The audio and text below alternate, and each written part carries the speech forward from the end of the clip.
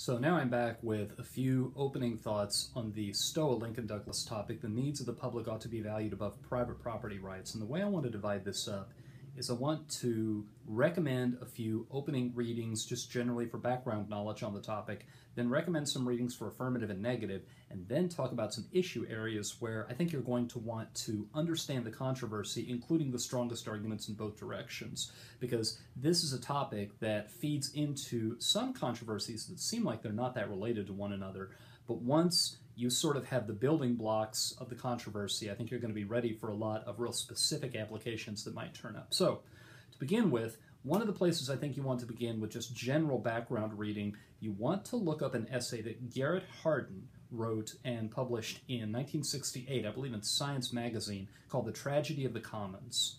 And in The Tragedy of the Commons, he offered what he thought was kind of a grand unified theory of a lot of environmental problems. He said where there is an open access common resource that is finite and a lot of people use it, there's not really a strong incentive for people to manage it sustainably. He gave the example of a field where everybody in town got to graze their cattle, and he said there are incentives built into where people will want to enlarge their herd, and they'll want to use as much of the field as possible, and the field gets overgrazed, and then nobody gets to use it. And he said that was almost a parable for every pollution problem you could imagine. Now, that essay by itself is not that helpful. He does get near the end and say, one of the ways that you can contain the damage done to the common resource is to define what everyone's property rights are. And that nails the nexus of this topic. But more importantly, there have been a lot of essays since then that have taken his idea. The Tragedy of the Commons has built into shorthand for that particular situation, which turns up over and over again in proposals for how to limit environmental degradation in various areas. But a lot of people have written essays where they refer to the Tragedy of the Commons, and they make arguments that are a lot less tentative than his, a lot bolder than his. One I can point you in the direction of is an essay by Preston McAfee and Alan Miller, 2012 essay that appeared in the Journal of Public Economics, and the title is The Trade-Off of the Commons. They say that property rights are actually a very inefficient way to limit consumption of that public good, and there are much better ways, and so that would be a very good affirmative, that'd be a very good essay for the affirmative to read. But there are plenty of people who work for, very free market think tanks who've taken Garrett Hardin's essay and they've gone in the other direction, and they've said, if anything, he understated the case for property rights. But if you use that as your search term, Tragedy of the Commons and property rights, you're going to find a lot of good reading at the beginning, and if you productively take your time understanding what his point was with the Tragedy of the Commons, that's going to be a good cornerstone, I think, for the topic. The second recommendation I have is a 2011 book by Michael Diamond and Robin Paul Malloy titled The Public Nature of Private Property. It's a collection of essays, and a number of those essays look as though they really kind of capture the tension between the public good and private property. I would recommend, if you can interlibrary loan that book and get a look at it, I think that's very productive reading. And finally, I wasn't sure where to put this, but this is not a reading recommendation. It's an idea that I think is going to show up again and again in debates on this topic. The question of, are there some things that it's just absolutely inappropriate to put a price tag on? Some things to which economics is irrelevant. And there are people who will say, no, economics deals with everything, economists chiefly. But there are certain subjects where we get a little squeamish when we try to bring economics into it. Richard Posner, who's a fairly well-known federal judge, back in the 1990s, had a very controversial proposal that instead of having an adoption system for children, what we should have instead is we should just sell the children. Because then the ones who could outbid other bidders and get the children would be the wealthiest parents. And the wealthiest parents had the most resources and would therefore do the best job of bringing them up. And if you're like me, you hear this argument, you recoil a little bit. But he developed the argument, and a lot of other people took the argument in both directions. And it goes right to the heart of, are there some things that it is offensive to talk about putting a price tag on, or just to talk about ownership? So that, I think, if you were to read up on that and get familiar with that whole issue, I think you'd find that very useful as you debated the topic. Okay. A couple of reading recommendations that are aimed at being affirmative on the topic. There's an article that was in the Minnesota Law Review in 2005 by Brett Frischman entitled An Economic Theory of Infrastructure and Commons Management. And what he tries to clarify there is he tries to explain What are the things that everyone uses and everyone needs to be in good working order, and therefore we take them out of being subject to private property rights, and we say these things enable everybody else to enjoy their private property rights, so these things are out of bounds. And so that's an article that's not only in Lexis, but it's also, I'm pretty sure, in the Minnesota Law Review Digital Commons. If you do a search for it by article title, especially if you search in Google Scholar, then it's very easy to find. I also, whenever you see a topic where one side's ground is individual rights and the other side's ground is at tension with individual rights, one of the first place my mind always goes is to Amitai Etzioni in communitarianism. He doesn't talk that often about property rights, but in an edited collection from 1998 called The Essential Communitarian Reader, there's an essay by Marianne Glendon, who wrote Rights Talk, and I don't have the exact title of it, but it's the absolute rights, she puts absolute in quotation marks, property and privacy. And in that essay, she takes on the idea that property rights are absolute, and she obviously doesn't think that they're absolute, but she also puts that in the context of people's responsibilities, that community only works when people acknowledge their responsibilities. And so I think if you were to get that essay and find the moves she makes in that, I think that'd be very useful on the affirmative. And then I had, this is not a reading recommendation, but this is an analogy that I think is kind of useful, and I think it's affirmative tilted. And you know that analogies, I'm sure you know, and Lincoln Douglas having a powerful, vivid analogy can be something that's very, very useful. And the analogy I thought of was being behind the wheel of a car. Cars on the streets, a car can only have one driver. That driver gets to decide the speed of the car and the steering wheel. There are regulations, but it's still the individual making decisions. But the individual has a responsibility to all the other drivers on the road, because we only get where we're going safe and in one piece if traffic flows. So you may have ideas in mind, strong ideas about the proper speed, about when to change lanes, but if you want to go a certain speed and there's lots of traffic, you don't get to exercise your freedom and just plow over all the other cars. You have to accept that other cars being in your way limits your freedom. And that's something that you might get some use out of in saying that the collective good is important and overrides, when they're in conflict, individual decision making. And you might even say that the collective good, when it is in any significant way endangered, actually undermines enjoyment of private property. That's kind of a perennial debate in Lincoln Douglas, but that, I think, is something that if you have a judge who's kind of new and needs to be taken by the hand and led through some of this, the driving analogy, I think, has some power to it. Now, some recommendations for reading on the negative, where I think I'd begin if I were you, is with Milton Friedman. And I think probably the reading that I would recommend is Capitalism and Freedom. I think Capitalism and Freedom is where he has the most to say about property rights. It may turn out not to be true, and you might have to do a little bit of digging to find where his argument is about property rights. He, in general, thinks that economic freedom is the foundation. It is the protector of all other kinds of freedom. So, you know, he's a Nobel Prize-winning economist, fairly well-respected, especially with the judges politically aligned in the way that you're likely to see in your judging pool. So Milton Friedman is a good place to begin. You definitely want to look into John Locke. In the second treatise in chapter 5, that's where he talks about property rights. Everybody else who mounts a strong defense of property rights says the strong defense begins with John Locke. So spend a little time and get up to speed on how he makes the case. I think you ought to check into Murray Rothbard. If you do a search for Murray Rothbard and the term property rights, you'll find that he has a lot of very energetic, enthusiastic defenses of property rights. And then this is kind of like the analogy from earlier on, or actually it's more like the Posner issue. Are there certain things that are not economically, that's not appropriate to economize?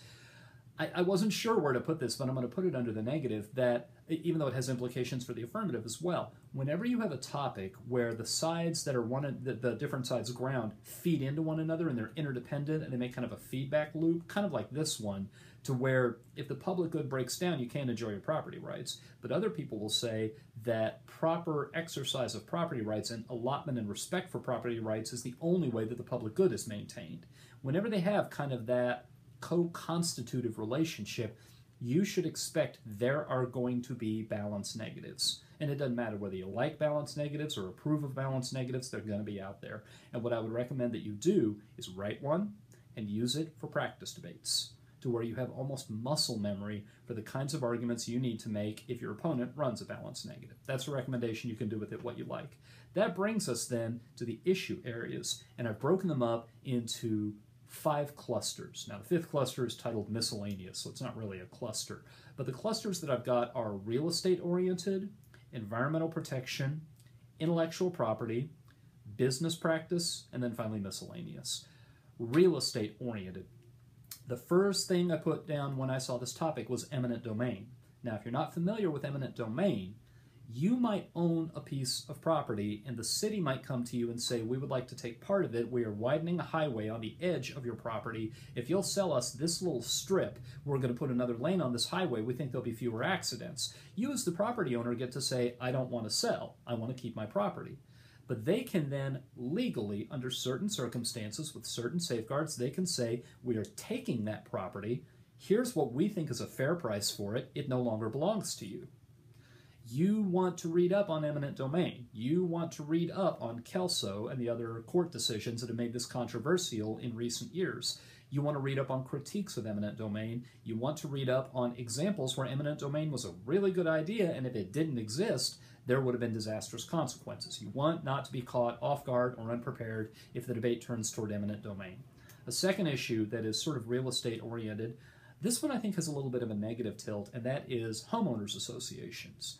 Very many neighborhoods and subdivisions in this country, if you buy property, there's a strong expectation or even a requirement that you join a homeowners association. And the homeowners association can promulgate regulations and restrictions on what you can do with your property. You cannot paint your house a certain color. You cannot have X number of cars in the driveway. You cannot landscape your yard in certain ways because the homeowners association says you can't, and if you defy those, then they can fine you or maybe even take you to court to try to compel you to comply with the homeowners association regulations. And there's no shortage of all these horror stories of homeowners associations run amok because they tend to be run by people who live in the neighborhood or in the subdivision, and every once in a while they are run by people who don't feel powerful in any other area of their life, so they make these really irrational decisions. I think it would be a good use of your time on the negative to go get a couple of good horror story homeowner association stories.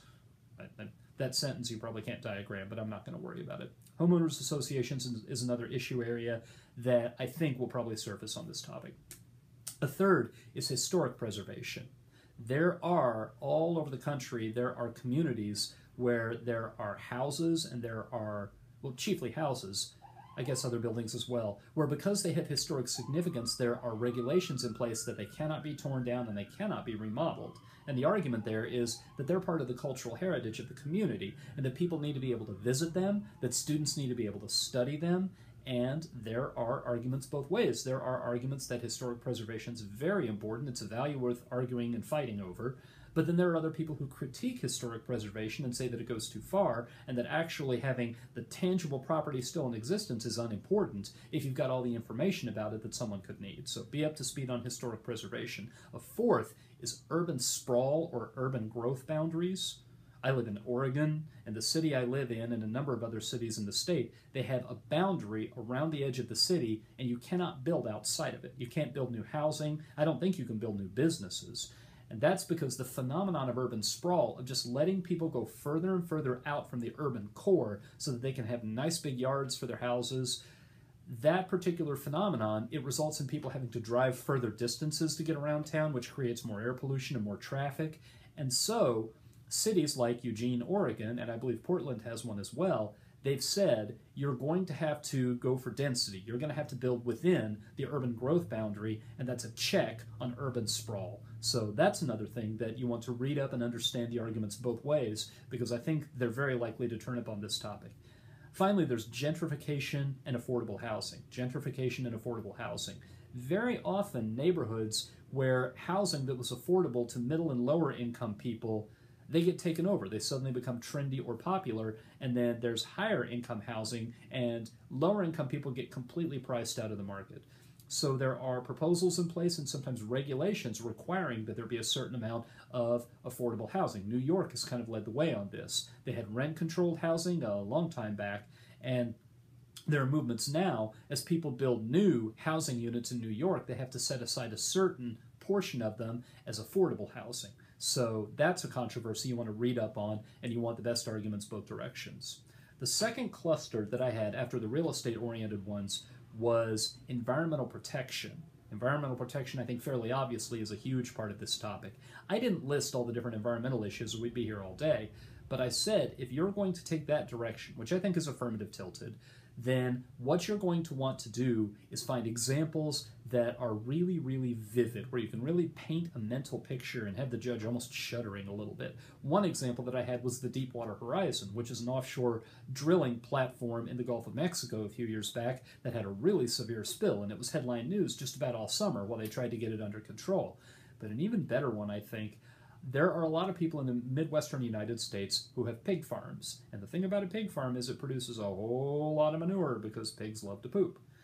And there have been a lot of incidents, you can dig around on Google and find a bunch of them, where there's been a spill. And this big thundering wave of pig poop goes sliding down the hill outside the owner's property to begin with, and it makes it into the water supply.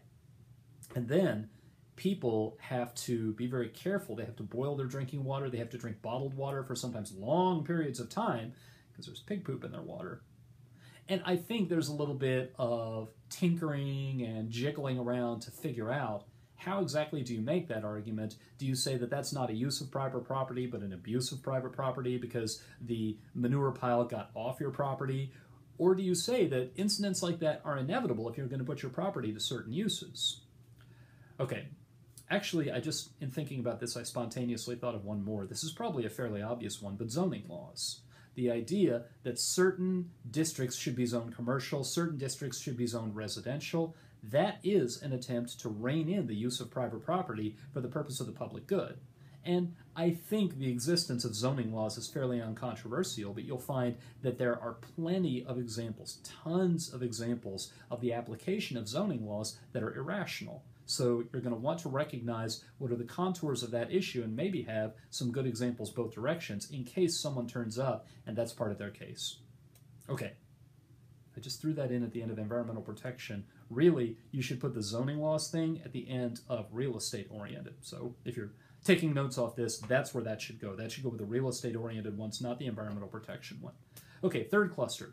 Third cluster is different from the first two. The third cluster is intellectual property. And one of the first things I wrote down when I heard about this topic, the eminent domain was first on the list, but the second thing was copyright. Because copyright originally, when the copyright laws were first written, original creative works did not have copyright protection for that long. And after copyright protection expired, they went into the public domain. And people could use those works, they could use fragments from their works in their new creative works. They could use scenes from books and make movies out of them because those were now in the public domain. They could use songs, perform songs that were no longer covered by copyright. Those were in the public domain.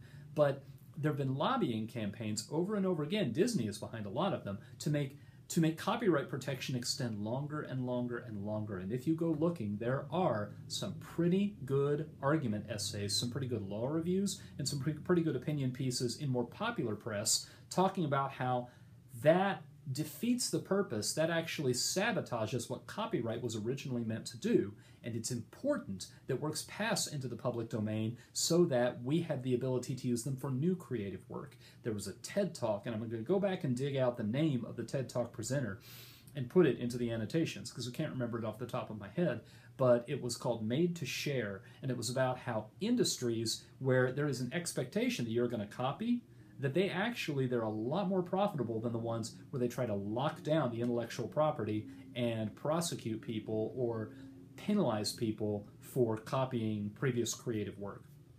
Okay, so copyright extension was the first. The second one was seed patents.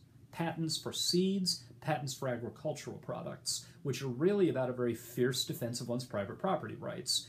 You know, if you're a Monsanto, I think it's Monsanto, and you are the ones who developed a particular kind of Roundup Ready crop, well, one of the ways that you make sure you get the most profit and you recoup all the costs of having developed it in the first place is that you patent it.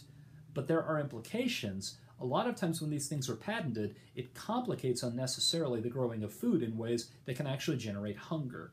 So that's a controversy you're going to want to get on top of. Intellectual property protections for seeds and other agricultural products, and when do those result in hunger? Similar to that, pharmaceutical patents, patents for drugs.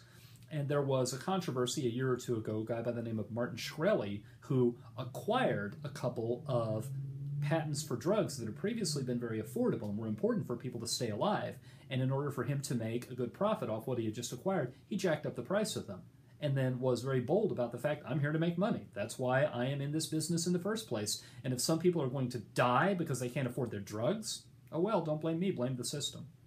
So read up on that a little bit, and I think you're going to find some illustrations that have pertinence, that have salience, and you're going to want to be able to critique that system and say that it's dysfunctional, but you're also going to want to have the arguments in place to be able to defend it, to say that ownership and the ability to profit off this, that's the only way innovation happens. And there's a reason that we have so many new medicines developed here in the United States, as opposed to countries around the world where this whole project might be only done on government resources and done with centralized planning. So you can debate that one either way, and you want to be prepared to. Okay, that gets us to the fourth cluster, and I put together just a couple of issue areas and labeled them business practice. And the first one was corporate social responsibility on the one hand. And you can just do searches for corporate social responsibility, and there'll be essays that come up that explain what it is and why it's important. And on the other hand, the expectation shareholders have that the organization will be run to maximize profit and maximize shareholder value. And those are two ends of a particular controversy. Corporate social responsibility is almost always about what are the corporation's responsibilities to the community, in other words, the public good. And then shareholder value, that's about the shareholders own private property, they own their share in the company, and are they justified in expecting that the corporation is going to be run to try to maximize profits to them? And people make arguments both directions. You want to be on top of that. One, I guess, specific example that kind of is in line with that is Nestle. Nestle, for a number of years, has been trying to acquire more. It's been trying to acquire rights to bottle and sell water as water becomes more scarce, as drinking water becomes more scarce, as there are more and more communities in the United States and even around the world suffering from extreme drought.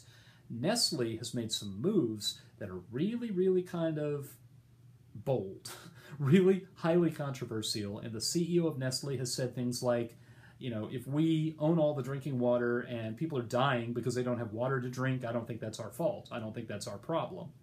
And there are a lot of people who have been just white hot enraged by that and have developed the arguments that that's absolutely an unacceptable stance to take. And I think that's grist for this debate topic. The couple of things I lumped together and I called miscellaneous. The first one is, I believe, this is something I was reading just in the past week, I do know the state of Oregon, there's no such thing as a private beach. The coastline, the beach, is publicly owned. And I just stumbled across, in reading something unrelated this week, that my home state, the state I was born in, Texas, the same thing. The beaches themselves are public. You can own property up to a certain distance from the shore, but the beach belongs to the public. And in the rest of the United States, what's fairly common is the beach is privately owned and people can't get to the beach. So you might look into the different direction those two states went from the other 48 and see if that's something that you can work into, you know, your case somehow. I think that probably belongs, now that I think of it, back with the real estate-oriented subject areas, but who knows. And then the other thing that I jotted down was, I had two more, they were both about wartime. Wartime mobilization. In World War II, there were price controls, and there was also rationing. And those were both limits on what you could do with your private property, but they were for the public good. They were for the duration of the war, so the war could be fought and won. And then I also put down wartime or emergency profiteering. Is it okay, if you've got a resource that people need to respond to an emergency, is it okay for you to jack the price way up? People have certainly done so and been accused of profiteering, and that's an accusation that tends to make people very unwelcome in a community. So you might look into wartime profiteering or emergency profiteering. Sometimes the search term is price gouging, and see if you come across any good vivid examples that you can use either direction. So those are my opening thoughts for what you want to be prepared to debate on the Stoa topic, and I hope those turn out to be useful.